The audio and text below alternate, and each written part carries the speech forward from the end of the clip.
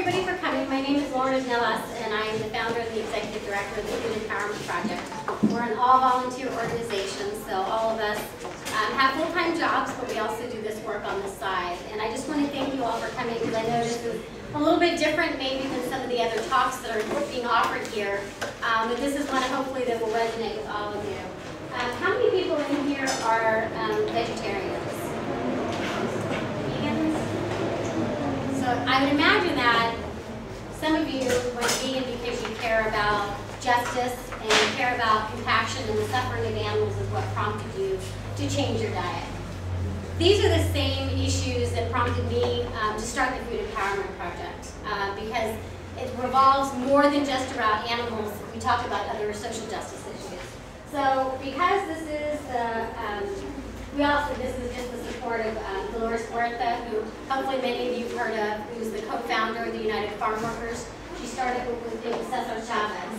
And one of the main, she's vegetarian, I'm sure many of you know Cesar Chavez was a vegan. And one of the main areas that we work on is actually farm worker issues, which I'll be talking about. But since most of you are already vegan and vegetarian, I'm actually going to skip over the whole part that I usually do on animals raised and killed for food. When I give this talk, it's usually to people who are interested in food justice, who don't know about animals raised and killed for food. So we'll skip that issue, because y'all know about it. I'll be mostly talking about farm workers, environmental racism, chocolate slavery, water privatization, access to healthy foods, and then what you can do about these issues. And I have to tell you that some of these issues are much harder to work on than going vegan. It's not going to be as easy as it is to just go vegan. So, like I said, I've done a lot of investigations of factory farms and slaughterhouses. And so it's very important just to always remember the animals. This is Quincy. He's a rescue duck who lives at Woodstock Sanctuary in New York. And I'm in love with him. And so I always have to have him as a representation of why so many of us don't consume animals. Because it's exactly for animals like Quincy, who are feeling sensitive beings who have every right to live on this planet without any harm. So, I know I really want to talk about animal stuff. I've done it for so long, but I'm going to go on. One more thing before I go on is how many of you have heard of AB 376? It is great. It is a bill that is on Governor Brown's desk right now, and basically will ban the possession of shark fins in California. So basically, if you aren't familiar with shark finning, they basically capture these sharks in the wild and cut all of their fins off while they're still alive, and the animals basically suffocate or are vulnerable to predators before they eventually drown.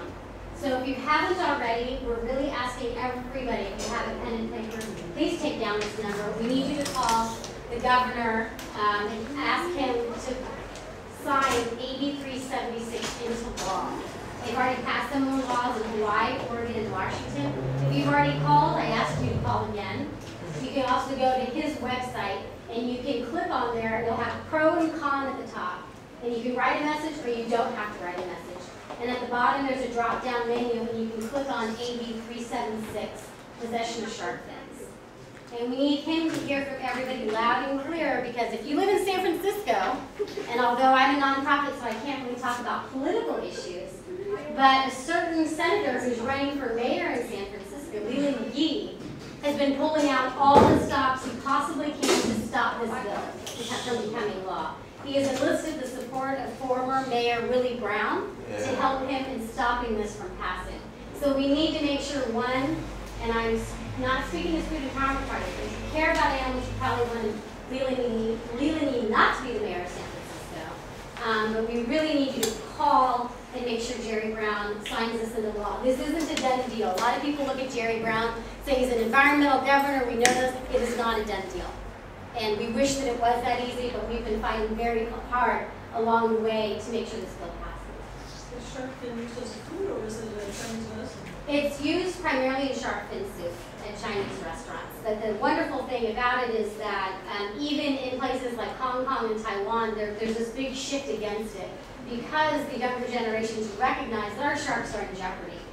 So anyway, we in California can have a huge impact if we can make this into law and get Jerry Brown to sign it. So please, I ask all of you to sign to me. It is toxic too, high mercury levels, as are all sea creatures. Okay, so the next part is, as a vegan organization, which is one of our main tenets, we are encouraging people to eat more fruits and more vegetables. I mean, that is what we're doing, just by nature, by encouraging people to eat a vegan diet. Our organization feels very strongly that we have a responsibility to those farm workers in the fields. It's very difficult to talk about the suffering of animals in factory farms and not acknowledge that the laborers in these fields are treated with absolute disregard and their rights are violated constantly. That is the norm of the industry. There's about 3 million farm workers in the United States. The majority of them are hired by labor contractors, which means that a grower hires a contractor, the workers take the job with the contractor. They have to pay really high recruitment fees, and they're basically accepting a lower than minimum wage job. And they're doing it why? Because they're trying to feed their families. And so we are trying to lend our voices to that of the farm workers to make sure that they're treated better, that they have their rights. A lot of times, they're not only treated badly in terms of labor, the fact that a lot of them live outside, they live in their trucks, they live in the forests.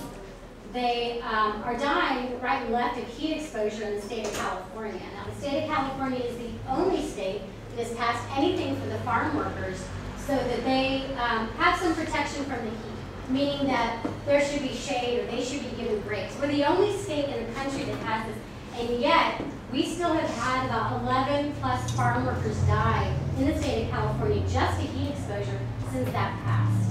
No one's enforcing this. There's not even a real desire to enforce this. A few years ago, a young farm worker of 17 years old died of heat exposure. She was pregnant, she was 17. And what happens is they have these water stations, but they only have a certain amount of time to take a break. So by the time the person gets to that water station, their break is over. So it's better for the workers to not even bother taking the break. They get paid by the bushel, by whatever it is that they pick, that's how they're getting paid. So there's no incentive for them to stop working because they need to make as much money as they possibly can. So in addition to the fact that these farm workers are treated with no respect, no dignity, they work 8 to 14 hours a day. They have higher incidence of respiratory problems because of the agricultural chemicals that are used. We also have downright slavery occurring in the United States, where farm workers, when they enter this country, whether they be from Latin America or Thailand, they have their passports taken away from them. So as soon as they enter, what they sign is they sign a contract with a contractor that says, okay, so this is the job you're going to have for 6 months or a year, and the contractor takes their passport as they come in. As they've taken this contract, which they think is a law-abiding contract, they find out that the job is really only for 3 months. And they're like, so the contractor will say, oh, your job is only good for 3 months, so all the paperwork you just filled out is legally binding you here. So now it's over, it's only 3 months. So you go back to your country where you've just invested all this money in the recruitment fees, or we can give you another job, and now you're an undocumented worker. Because now you no longer have the paperwork. And more than not, they're going to stay, not only because of that, but because they don't have their passport anymore. There's been stories of actual convictions in Florida where the judges actually said, this is slavery. These people are locked in 18-wheelers.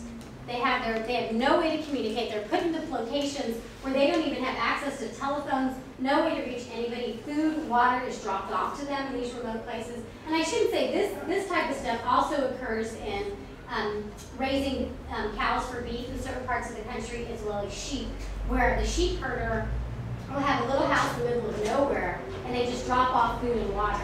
So he has no way to get more food and water, except from the people who come to drop it off to him.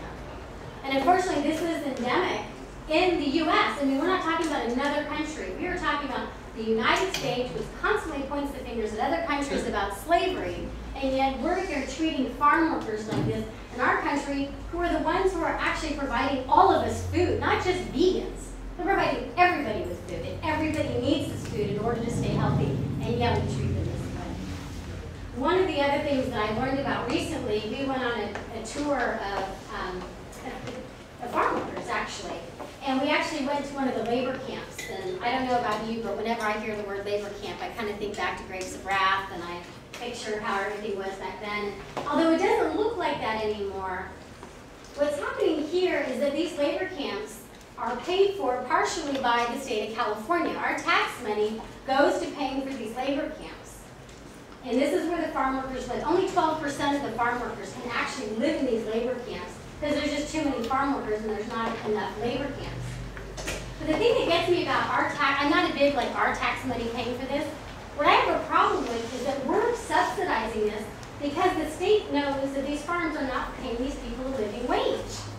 And that's outrageous. We are actually saying it's okay that these people don't need to be paid a living wage. We know that they're not paying them enough to actually afford to have a place to live. And we're subsidizing. This is corporate welfare, if we've ever seen it, just to justify the growers not paying these farm workers a living wage. To add to that is that these farm workers, these labor camps, they can only live there from November to May. So if these workers have children, what happens is the kids are able to be in school. A lot of them are born in the United States, November through May, and then they have to leave the labor camps. They not only have to leave the labor camps, they have to move 60 miles from that labor camp if they ever want to live there again. So that means these kids who are in school, all of a sudden they can't go back to school until November, and they've already missed some of the semester, some of the months of learning, and they're immediately at a disadvantage of the other students. And yet this is what we're paying for. This is what the state of California is endorsing as okay. So we feel quite strongly that we want people. We have a table here. We have a sign-up sheet. We echo with other organizations working on these issues. Not only the United Farm Workers, but the Coalition of the Immokalee Workers. If you haven't heard about their efforts against Trader Joe's, who's not willing to pay the workers who pick their tomatoes a living wage. You know, people, if you're not going to boycott Trader Joe's, you need to let Trader Joe's know how you feel about this. You can find information on their website through us or go directly to the IWF. But we need to make these corporations accountable for how they're treating these people who are picking our food. We also, we're also trying to work with other organizations, trying to figure out a way to solve this labor camp problem. There's an attorney who tried to work on a bill. He's in Santa Clara County, and we work with a professor actually, who works with a lot of the farm workers. When we actually went to this labor camp, one of the things, part of the tour, is that you donate items to the families, and you donate school supplies, not anything you're supposed to buy other than school supplies or clothes. And I remember this one little boy was so excited by a pack of pencils. And it hit me like, how many kids would be excited by a pack of pencils? But he wants to learn, he wants to do good, he wants to succeed, and a pack of pencils symbolizes that for him.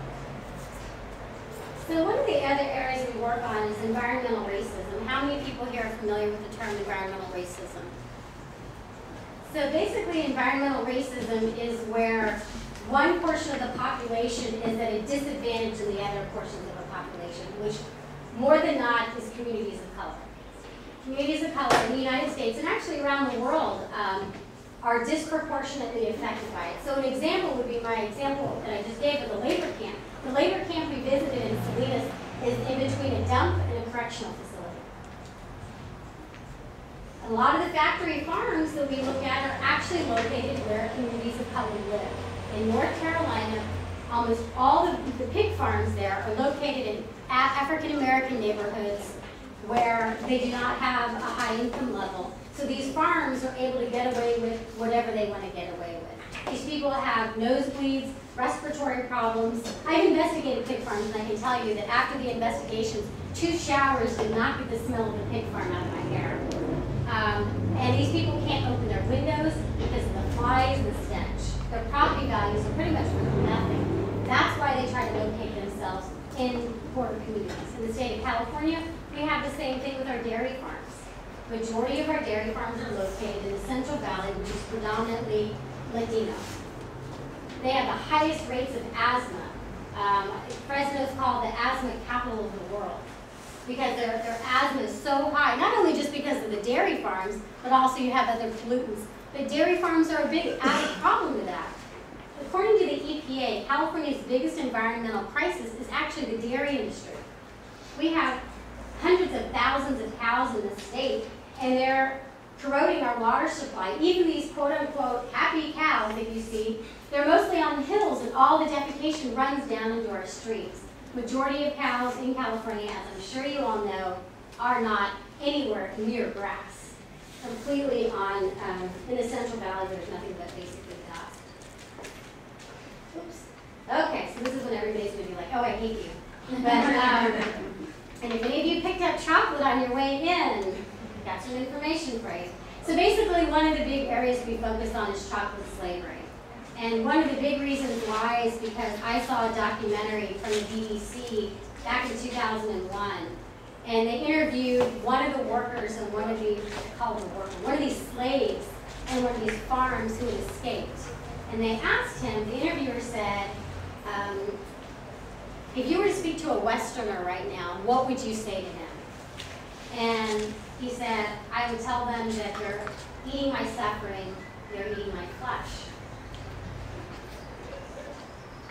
And as a vegan, that stuck with me.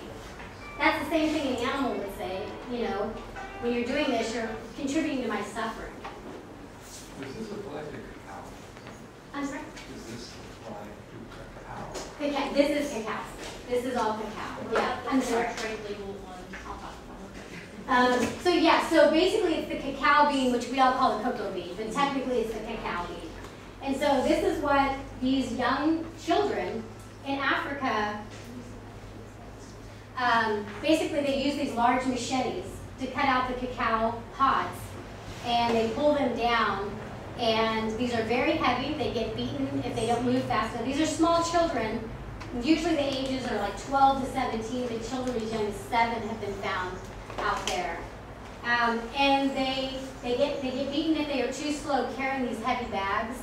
A lot of the young children have scars all over their bodies from these machetes, which are incredibly heavy. But also, these workers are locked in at night. If they try to escape, they're beaten or they're killed. They don't get paid. A lot of them are either, well, they come from, so a lot of the kids, or a lot of the people, I should say, think that they're going to get a good job. They're told you're going to get paid well, come take this job. So that's how some of them get there. Others, unfortunately, speaking in very poor areas like Burkina Faso, very poor areas of Africa, where the children are actually sold sometimes by maybe a woman says to her brother-in-law, can you watch the boys? I'm going to go and do this. He's actually sold by the uncle into slavery. Other times they're actually just kidnapped off the streets. And this is what they do. And this isn't anything that chocolate companies don't know. Every single chocolate company knows about this. There's no denying it. Hershey, all these other big corporations talk about, oh yeah, we're part of these teams working on it. When the fact of the matter is, all they would need to do is pay them a living wage. They pay the farmers a decent wage for the beans, they can pay their workers. If these million-dollar corporations aren't willing to pay them what they deserve and what they earn, they're not going to ever be able to pay these workers any better. So at Food Empowerment Project, what we did is we created a list of chocolate companies. What we've been doing is we've been contacting all companies who make vegan chocolate, only vegan chocolate, and we asked them to tell us where the cacao beans come from. Unfortunately, there was child slavery found in some of the fair trade fields. So we do not advocate for fair trade off the bat. We don't just say it's fair trade, it's good. We can't do that because of that problem. And we feel bad saying that because we know fair trade is doing the absolute best that they can. In fact, when they found these children, the slaves, basically, the little girls in one scene, you can actually watch this all online. We have it all linked from our chocolate section on our website. They actually took the children out immediately and placed them in a school. So the fair trade people are doing what they can, but there's too much of a problem in certain areas. So we do not recommend any chocolate that comes from the Ivory Coast of Ghana, period. No matter what, those two places of the world, which of course 75% of our chocolate comes from there, is just slavery is just too endemic there. There's no way we feel comfortable at this point, until more of these fair trade cooperatives have had a few more audits where they come up clean, we can't recommend them. So these are all companies. What we do is we contact them once, give them the opportunity to respond to us. If they don't respond, 2 weeks later, we remind them, hey, did you get this? 2 weeks later, we give them a final email and say, if we haven't heard back from you, you're going on our bad list. And unfortunately, that's where a lot of the vegan companies have ended up. Straight out vegan.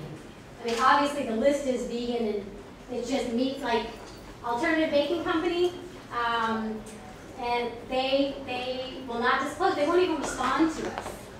Companies like Cliff Bars, they won't even disclose where they get their chocolate from. Now this is a company that we have known to be very good at so many other issues, and yet when it comes to the chocolate issue, they refuse to disclose where their chocolate comes from, which if you're like me, that casts a shadow of doubt.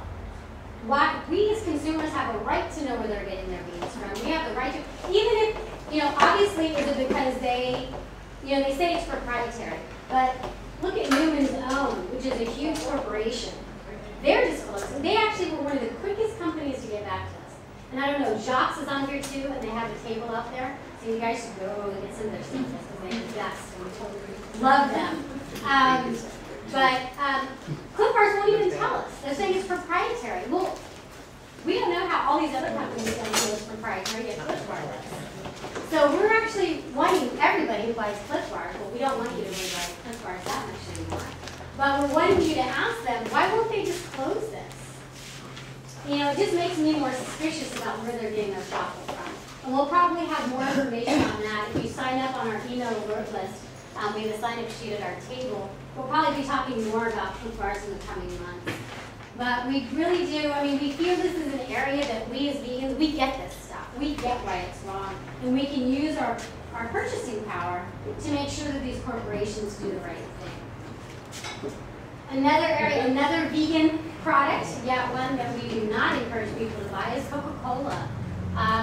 Not only are they privatizing water in places like the Chiapas in India, meaning that they're trying to own water supplies. So that basically it's cheaper for the people to buy Coca-Cola than it is for them to even get water. Outrageous. They also are responsible for killing union workers in Colombia. And I should add that we are selling our water supply in the United States too. We're selling it to Nestle. So this is more information we have on our website, but on water privatization and why we're discouraging people from buying bottled water, not only because we shouldn't be paying for water and the plastic, but it's because these corporations are trying to own our water supplies. And unfortunately, in certain countries, it's much harder for the people to fight back against some of these situations like we can here, that as people who want to protect people in Mexico and in India, we cannot buy from companies like Coca-Cola. Do they still support bullfighting as well, Coca-Cola? I don't know. I always just say they're everything bad. So I'm like, yeah, they probably do. If you only care about animal rights, yes, they still do sometimes. So one of the other areas that Food Empowerment Project works on is food deserts. Are you all familiar with food deserts? No. Basically, it means certain areas where access to healthy food is not available. Where you have more liquor stores and fast food than you have healthy, fresh fruits and vegetables. And talking about this issue, I really thought it was a U.S. thing. I really thought this is something that happens here. But I spoke recently in Canada and also in New Zealand, only to find out it happens in those two countries as well.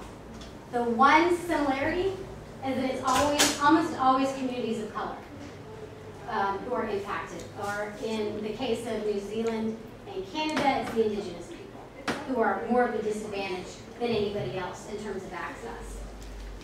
This is actually, I spoke at Thurgood Marshall High School. I don't know if you are familiar with it, forest area here in San Francisco, where they have higher rates of health disparity and health related diseases than any other part of San Francisco.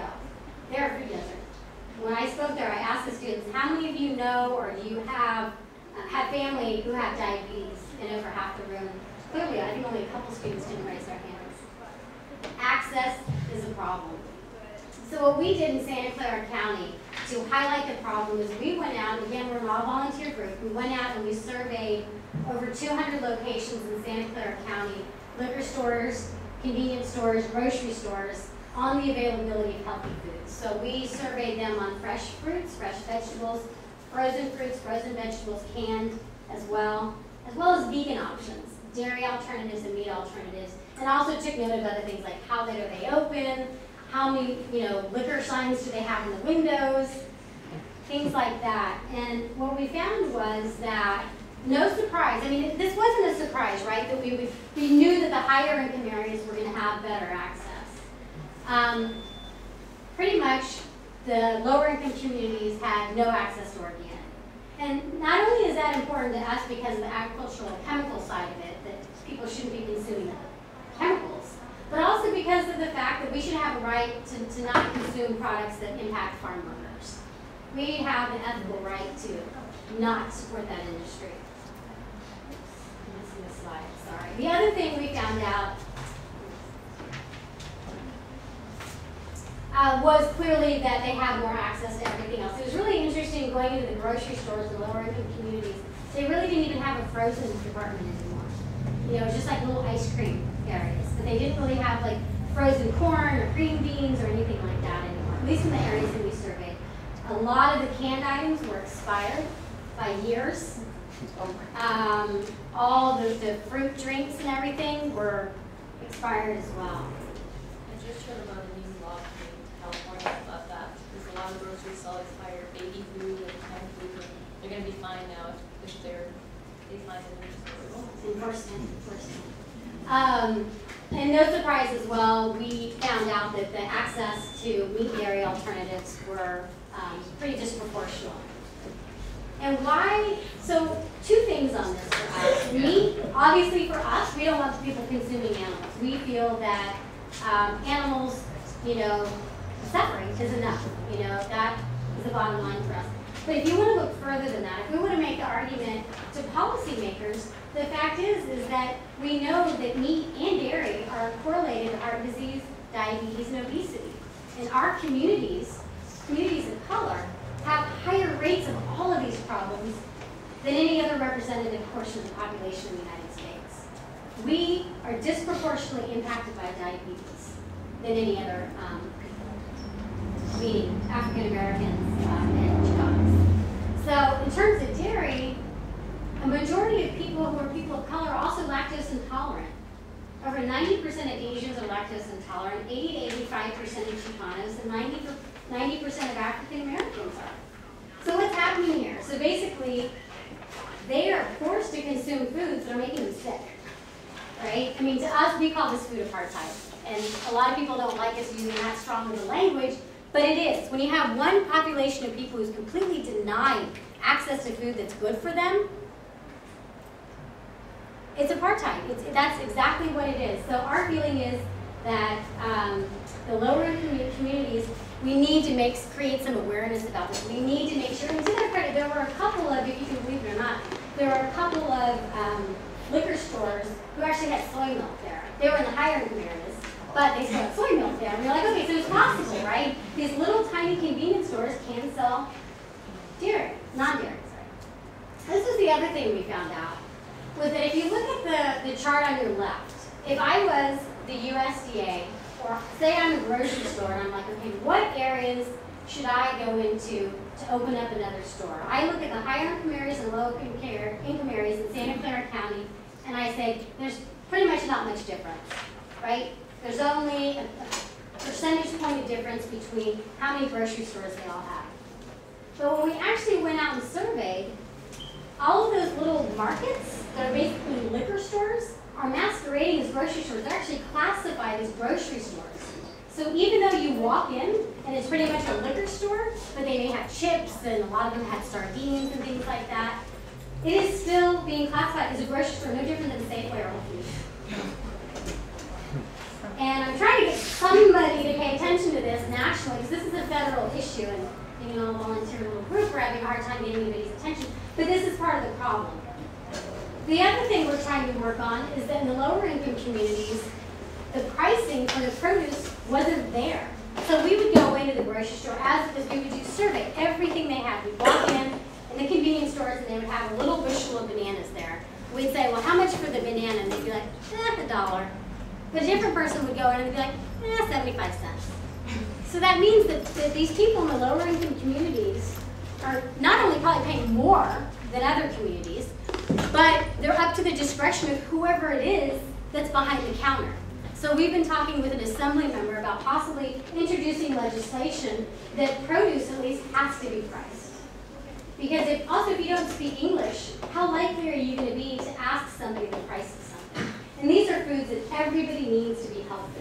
And they don't have them a lot in these communities, so if at least the convenience store has them there, they should at least be trying to make sure that they're accessible to people regardless of the income level. So, I'm sure I forgot a lot of stuff, but we're going to go over what you can do. The best part of this is just Q&A, so people can talk about this. So as you already know, we want you to go to the kitchen. So next what we want is lend your voice to the farm workers. Now this is the tricky part, right? Because I wish I could tell you, we have a list on our website of all the farms that treat the farm workers well. We don't have that. Union labeling is not that available, unfortunately. There's only one farm. Even when we went on this tour with the farm workers, the only farm that we knew of was Swanson. And they do like strawberries. They're in the Bay Area, luckily. But in terms of treating the workers right, we don't know. All we can do is make sure that we put out alerts which we feel are in the best interest of the farm workers that other groups are promoting to help get legislation passed.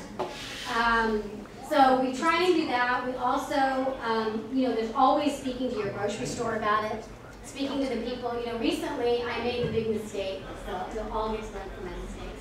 We were at the farmer's market and I asked the guy, so how are y'all treated? Do you work on the farm? And he said, yeah. And I said, awesome, so you paid an hourly wage. And he looks over at this other guy and I realized he was a farmer. And so the guy was like very evasive of everything I asked him. And I was like, okay, lesson learned. So it's just like, it's tough. But we have the right to know, right? If this reflects your values, just like veganism, if it reflects your values to make sure that you're not participating in suffering, our organization, oppression is oppression no matter what form it takes. We have to fight against all injustices that are out there. So we need to use our voice as well for the farm workers. So that's the one I don't have an easy answer for you, other than to help us when legislation comes up on any level and then speak to your stores about if they can start carrying. Even Union, even though they're going to tell you there's not a lot, there is some. We will probably be putting something out on Union candy for Halloween, which we did tell you. Obviously buy organic when you can. Now organic doesn't mean the farm workers are treated any better in terms of their housing or their wages or anything, just like farm animals, right? We know that just because a cow's in an organic farm doesn't mean the cow's treated any better. It just means they're not exposed to all those other chemicals. Same thing with the farm workers. So we encourage the people just to buy organic when you can, because that's one less bad thing to happen to the farm worker. Just one less bad thing for them. And I know that organic can be expensive, and so we encourage people at least, once a week, when you go out, at least slowly try and buy more organic if you can. We only make chocolate that is free of slavery. So again, we're trying to find somebody who knows how to do apps. So if anybody knows how to do apps or knows somebody, because so many people have to print, like Ellen, one of our volunteers, was telling me actually to print our chocolate list when she goes to the grocery store, and it's really hard, and we know that. We want to find an app so it's easier for people. But we update our list practically every single week, because people will email us and say, hey, what about this company? Or our volunteers will find chocolate in different grocery stores and say, hey, can you check into this company? And again, just because it's fair trade does not mean it'll go on our list. So we encourage you to check out our list. Any of the companies that you like that's on our cannot recommend list, we encourage you to write them. Either tell them to disclose, ask them to respond to us, or encourage them to switch suppliers. We have had at least 3 companies that we're working with right now who are trying to work with us on finding a different supplier so they can be on our recommended list. Boycott Coca-Cola. I would encourage that to Coca-Cola, Nestle, Procter & Gamble. The list goes on. A new section of our website is going to be up hopefully in the next few weeks.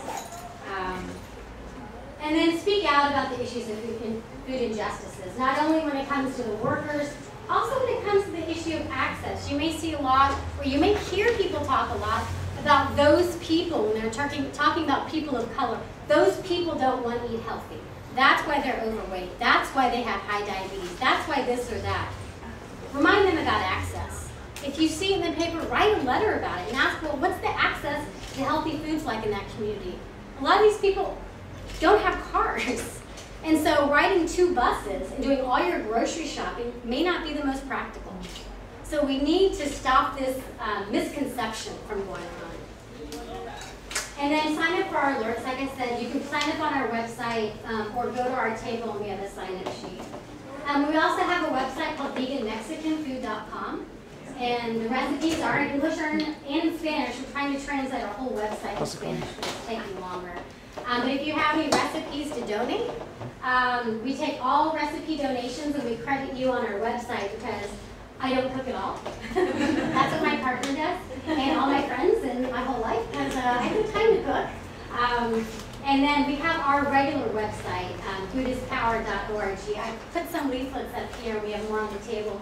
But all of these issues are covered more in depth under the Know the Issues banner. In each one, we talk more about also how we're exporting factory farms to developing countries and more about slavery issues.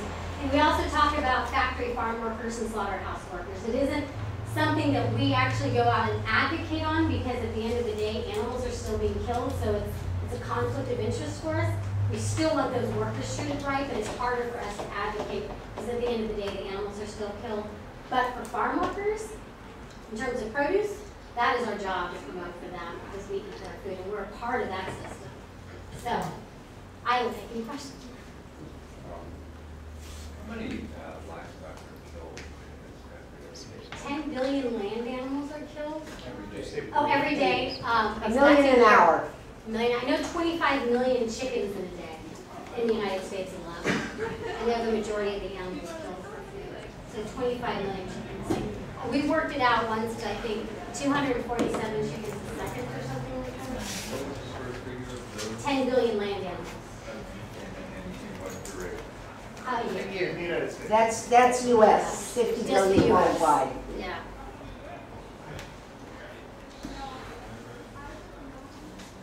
Well, actually, sort of comment and question. First, a comment. One of the things that you mentioned sort of in passing, well, you know, here in the U.S. we fight these issues with the third world countries not so much. My impression is that slowly but surely the U.S. is being turned into a country where the normal people can't fight these issues. We see sometimes when there's a state law gets enacted that sort of goes against the corporatist grain, Congress will come in and say, oh, sorry, we're going to strip the state's authority to regulate that. That's going to be a federal issue. And usually it's set up, it seems like most of the time new laws are made to the advantage almost exclusively of sort of the wealthy and the powerful, especially lately. In the 70s, it wasn't like that. Before, it wasn't quite like that. Anyway, the question I have is somewhat related to the sort of the community, sort of the environmental justice issues as far as the communities, the women communities. One of my issues is light pollution reduction. And one of the things that I find interesting is, at least here in San Francisco, if you look at the wealthier communities, at night, the lighting is much better. It's less, it's more subdued, it's more well designed. I find that when I go into low-income communities and areas of town, the lighting is awful. It's very glary. There's a lot of light trespass, and we know that there are health impacts to exposure to a lot of light at night. It just seems there's a lot of these places just seem like you just stick a bunch of floodlights just shining everywhere. We only work on food issues. But yeah, I totally know what you're saying. And unfortunately, in a lot of communities, they don't even have sidewalks. I don't know if anybody's heard of East Palo Alto, which is a low-income community directly across from Palo Alto, which is not a low-income community, where they don't even, not even all the roads are paved. You'll be driving down a road and all of a sudden it turns to just a bumpy, rocky road. And that's another problem is that in a lot of these communities there are no sidewalks. So exercising and being able to get places is even more difficult than it is in more affluent areas. There are organizations that in place that are educating these low-income communities to creating what their mind choices are. Well, again, it's access is the problem. A lot of them know how to be healthier. They simply don't. If you work 2 jobs and you get home at night and it's past 9 o'clock and the only thing that's open is McDonald's, because all your grocery store closes at 9 o'clock and they're all boarded up, you don't have a lot of choices. And so a lot of them, all the studies that I've read, including in Oakland, which is where a majority, Detroit and Oakland is where a lot of this work has been done, as I'm sure you know, Carmen, with People's Grocery. A lot of this work has been done. It's access is a problem. These people, they want fresh fruit and fresh vegetables. It's just not available. Is it hold true also for the farm workers, the ones that are taking it Yes. out of the field, that they actually? Yeah, they talk about it. They talk about the fact that how ironic it is for them that they pick this all day and yet they don't have access. What are you doing on or around Food Day?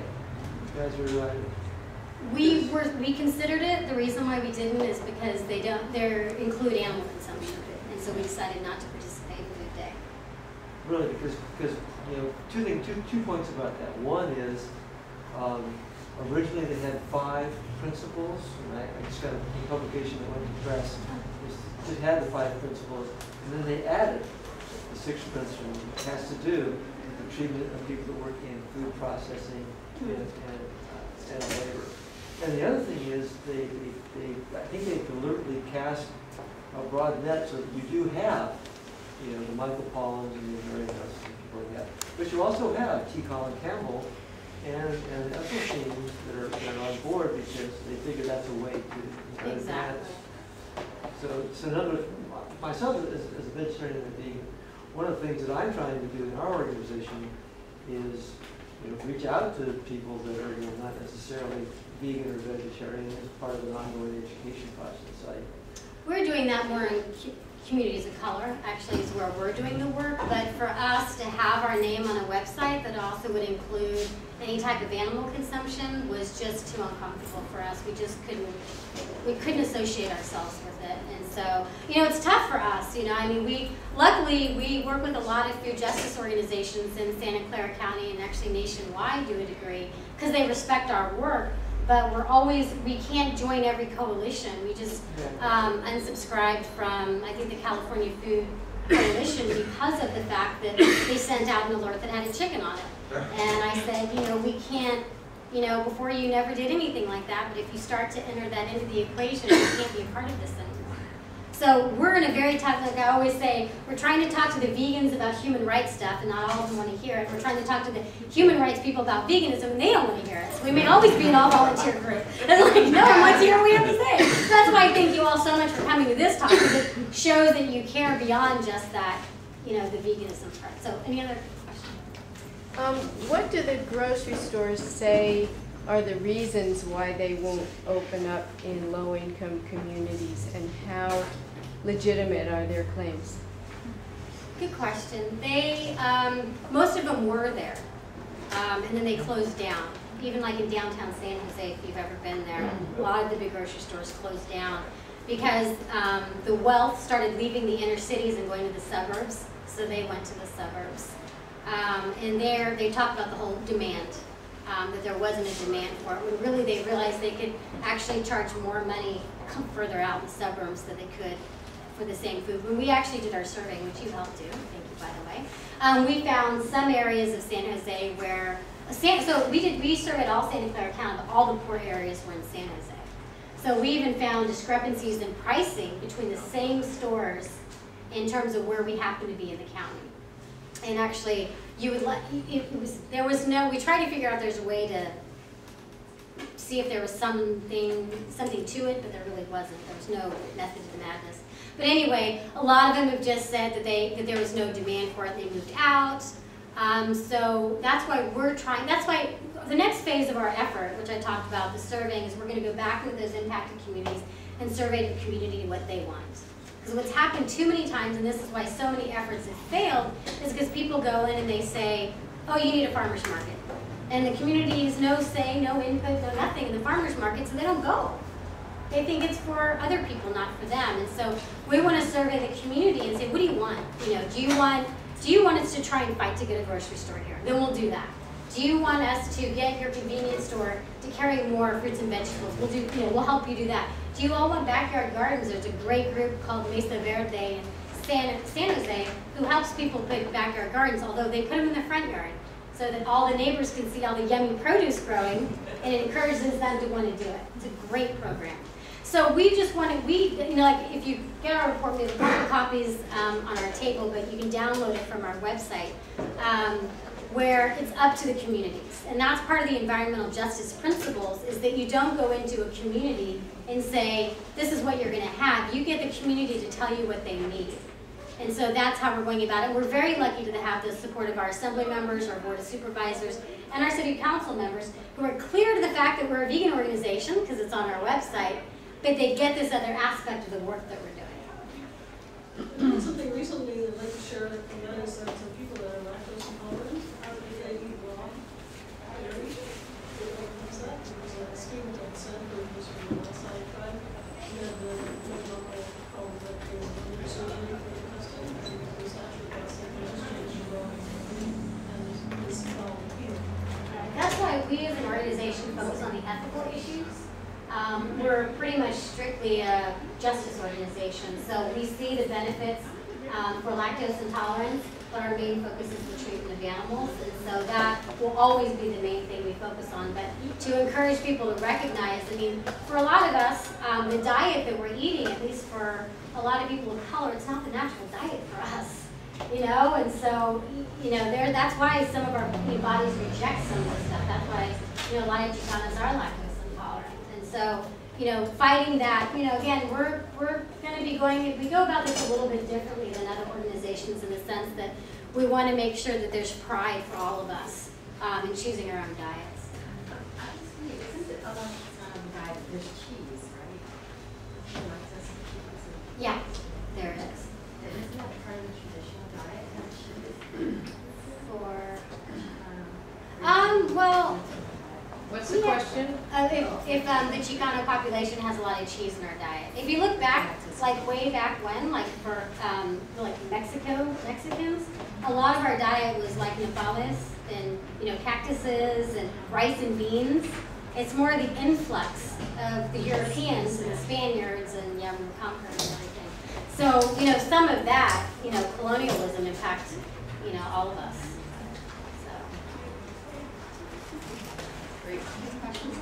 So people were doing, go ahead. You mentioned a number of companies, thank you, that are worth not spending time pursuing, that are all publicly held companies you can invest in if you want to spend the money. Are there companies that you can easily identify that would be the other way? That is, companies, we like the way they do business, we support their values. Is it easy to discover those and invest to try to help those companies? I wish I knew. It's just that so many of them are so tiny, they're not public. You know what I mean? My full-time job is actually with a nonprofit that works on stopping electronic waste from being exported to developing countries and the toxic issues. And so for the longest time I thought, yeah, so if we invest in the electronics industry and Apple and everything will be fine. It was like, oh my God, they treat their workers horribly, and you're just like, oh, what do I do, And so unfortunately, it's hard for me to see that. I mean, I do think that there's always the benefit, and if you are in that direction already of wanting to make investments, it doesn't hurt in the sense that you have a voice as a shareholder. You know what I mean? I ran an organization where we had a campaign against Whole Foods Market for a number of years. And we actually used stock from shareholders to attend their meetings and speak out against some of the practices that they're having. So there's always that benefit as a shareholder. So it just depends on what avenue you want to take it, but you also, any power that you have against these corporations includes being a shareholder. But I know that it feels weird, you don't really want to support blood money or anything like that, but there are social responsible investors, which I'm sure you're familiar with, and just looking at the portfolios of those. But yeah, I wish I knew off the top of my head, but I pretty much hate everybody right now. Okay, I want to ask you, it seems to me it would be easier and faster when you could get these liquor stores and convenience stores and so on to handle at least a moderate amount of produce than to try to convince a large supermarket chain that maybe they need to be somewhere where they can't make quite as much money. So I wonder, have you had success in getting some of these smaller stores to carry some produce on a regular basis? There was success in Oakland doing that. We're still waiting because we want to find out what the community wants. Because if the community says we want to have more of this in our convenience store, we need the community to have community discussions with whoever runs that and clean it up, first of all. Yeah. A lot of these do, it's like you feel like some of these convenience stores, at least that we surveyed, are trying. Yeah. You know, but we did find the rotten potatoes. We did, you know, a lot of the food's rotten. And then you would go to some of the tiny little Indian stores, and they would have these beautiful, like, 6 buckets, and it would just be apples and all this delicious food, and they were able to do it. And it was like, this is the information sharing that needs to take place. Yeah. And so I agree with you. I feel like we're going to probably have better luck with I can see that. that. The community has a committee, and you're the advisors, and they go. Exactly. That's kind of why I feel like. Yeah, I don't know how produce is distributed, but I know I've sometimes asked my local health food store to get an item, and they have to see if their distributor carries that item. With the produce, my dream is for everybody to grow their own food. But like me, I lived in an apartment with my mom and my 2 sisters, and we never lived in a place that had any land. So I know everybody's not going to be able to do that. But I was at a meeting recently in East Palo Alto. What they did is they actually got the agricultural commissioner there to give a permit to 5 different people who were growing their own foods in their backyard, so they could actually use one permit and sell this produce. So I'm hoping we can do something like that and actually start encouraging something like that, because there's going to be more community support if you know that your money's going back into your community. Hey, yeah, you know, so-and-so grew this. I'm going to go buy his pears or his lemons or whatever it is, and that's what we want to see. And I have no idea what time it is. It's 7 minutes of 2. Any more questions? Well, there's somebody who, as we walked in, was handing out chocolates. So hopefully you will not take it on your way back. No, I'm just kidding. I really just encourage you, look at our list, speak out with us if you can, because you know it's going to be in the best interest of more of these vegan companies to switch over to a better chocolate supplier. And thank you all for coming to this.